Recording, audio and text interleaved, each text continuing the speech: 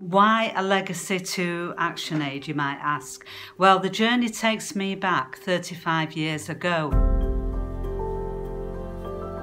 I had been supporting my local ActionAid group in Prestwich, and it was very much also supported by the actress Thelma Barlow, who herself sponsored a child in India and had been out to visit the child.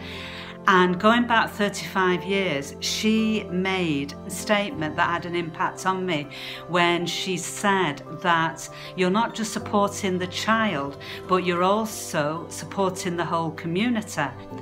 One of the great initiatives from ActionAid that I applauded and endorsed was the fact that education was being supported up to the children being 16, and now it's up to 18.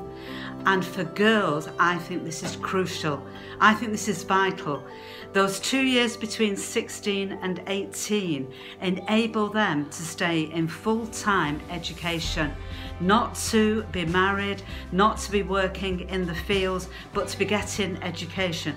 To receive that education, it provides them with the ability to start to dream, to have aspirations, and to be inspired, and to think it's possible for me to become a teacher, or for me to become a nurse or a doctor or a social worker or a scientist, an astronomer, to be all of these different things.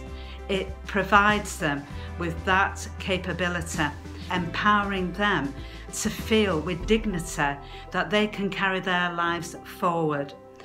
Having a legacy provides so much more, especially for the girls. The future is education.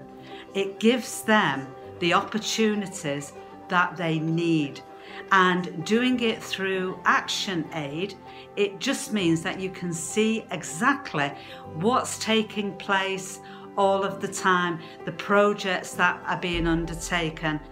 And I can't say too strongly how important it is for education and education of girls and their future to support ActionAid and to support their scheme of legacy as well. And thank you all for listening to me. Thank you.